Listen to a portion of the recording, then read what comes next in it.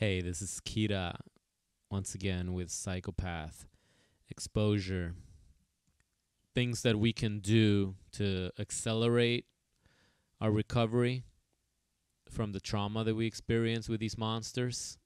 How do we recover from this anxiety disorder that inevitably becomes a part of us?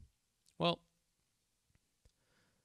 for me, what really helped out immensely was when I found a mentor. I reached out and I found someone on the internet through a meetup locally in my city, because I thought I was going crazy, like many of you guys might be feeling right now.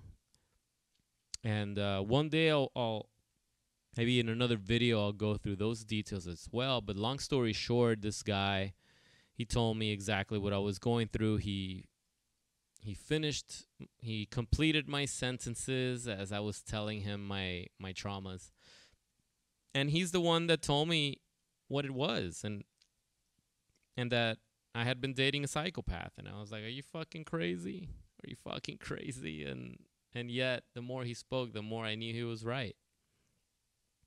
So, yeah, he's the one that got me back in shape. He's the one that, he educated me on this, told me the books to read, told me exactly what to do, and I fucking listened.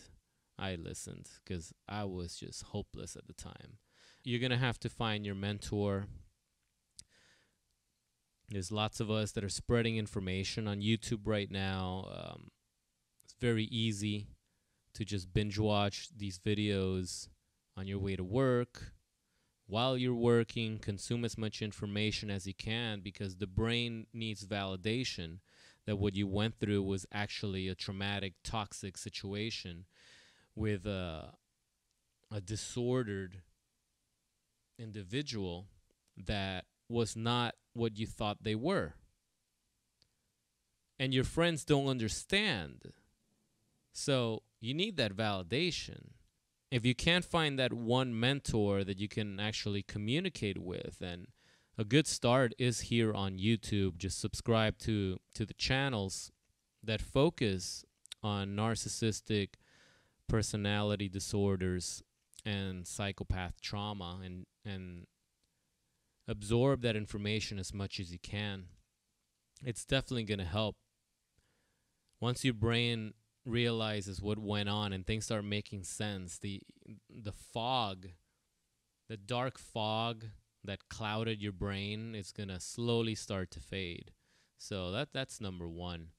And number two, you really have to figure out, how are you going to go no contact with these monsters? Because I know some of our tormentors may be our parents. They might be not always the person we're dating, but if it is a spouse or an ex-spouse, there's children involved, and it starts getting a little tricky.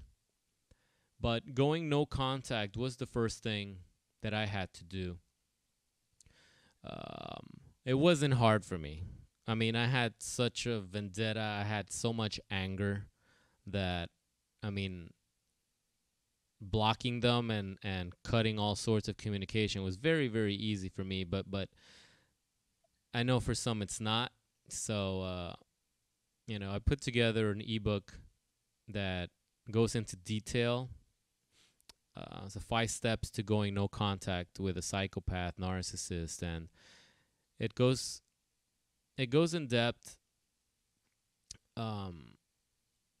It's a very easy read, but it goes in depth as to exactly what you need to do. I mean, we have all sorts of social media and chatting applications now, and no contact goes beyond a telephone call. I mean, no contact means you can't even see photographs of these people, because it triggers all the darkness once again and sends you right back to what I like to call day 0 of your recovery. So do check that out. There's a link below in the description box. Just click on that link and you can download the ebook straight to your phone and read it over and over again. I mean, when I when I was first going through this, my mentor gave me a book to read, and I read that book every single day on my way to work when I finally was able to go back to work, right?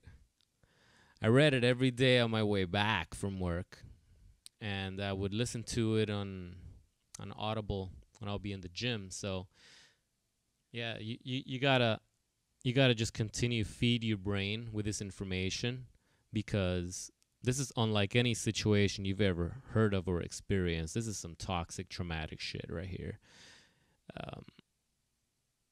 You've gone all your life thinking that there's good people in the world, and then suddenly the person that you trust turns out to be Satan's spawn, right?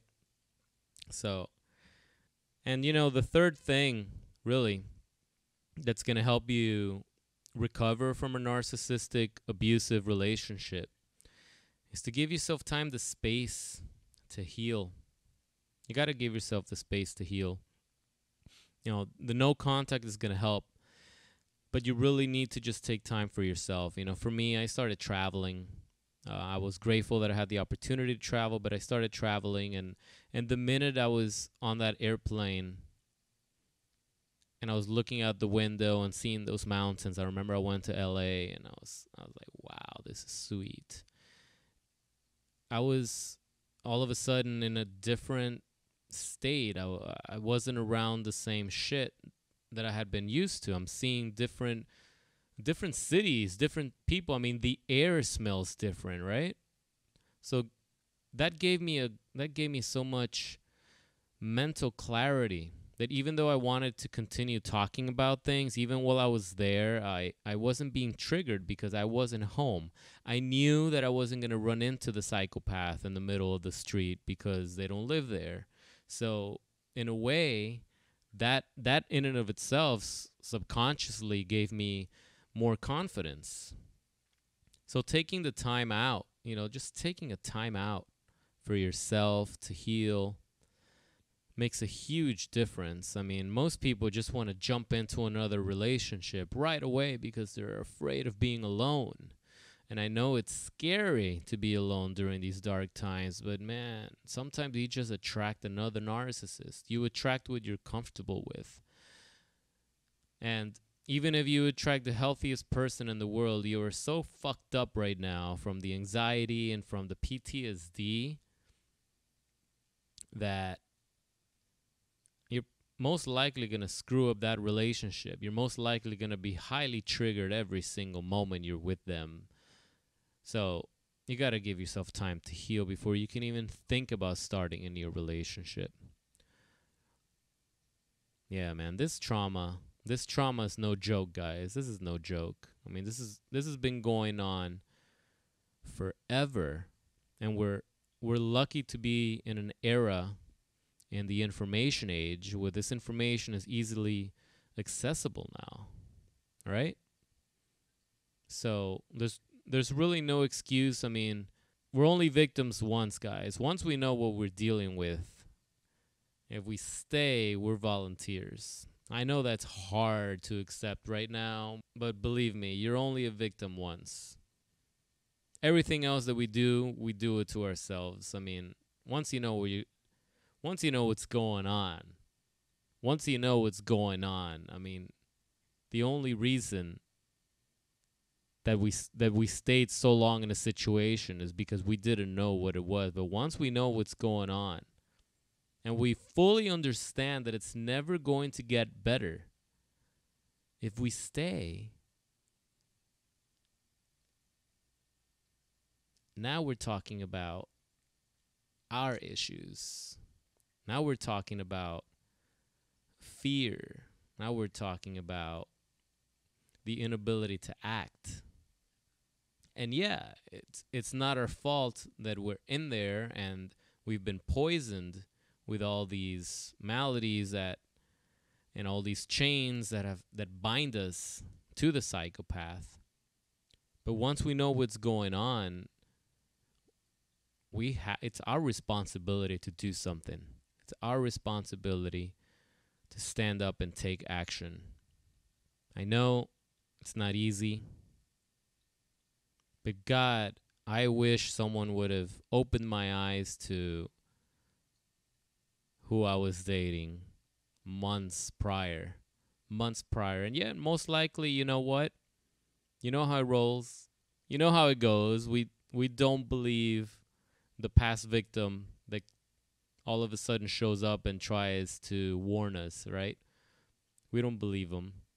And the psychopath makes sure that she tells us about that crazy ex-boyfriend or ex-girlfriend that's going to come around.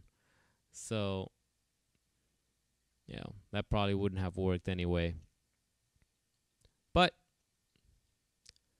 that's reality, guys. This is some real shit. Narcissistic, traumatic abuse, psychological abuse, psychopathy. This is real. This ain't no joke. You don't want to mess around with this. Definitely share your experiences below. There's many people that are afraid to reach out. If you're new to the channel, please subscribe so we can grow, continue to pass around the information, and help others like us. We're building an anti-narcissist army here. We're exposing these psychopaths to the world. We're in this together. This is our safe haven. Drop a comment below with your experiences, any questions you'd like to have me answer. And definitely leave a like on the video before you go. And I hope you guys have a great night. I'm going to come back at you with more of these late night videos really soon. Got a lot to cover, guys. We got a lot to cover. Once again, this is Kita. Thanks for listening. Thanks for stopping by. Have a great night, y'all.